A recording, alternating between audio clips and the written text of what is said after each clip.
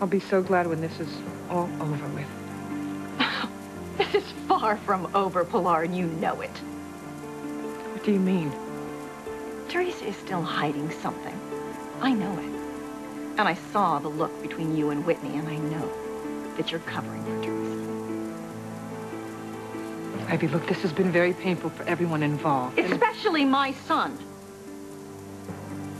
I know you're not going to tell me anything. You're going to protect your daughter. Well, I am going to protect my son. So it's my job to uncover whatever it is that Teresa is hiding, and uncover it I will. You can bet on it. Pilar, you know me very well. And you know I don't give up on things easily. Yes, I do know that about you. So you know that I'm not going to give up until I uncover whatever it is that Teresa's hiding from Ethan and expose her for the liar that she is. Why do you hate her so much? I know she's made mistakes, but you can't deny that she loves Ethan. She loves him with her whole heart. She would move heaven and earth to be with him. He is her whole life.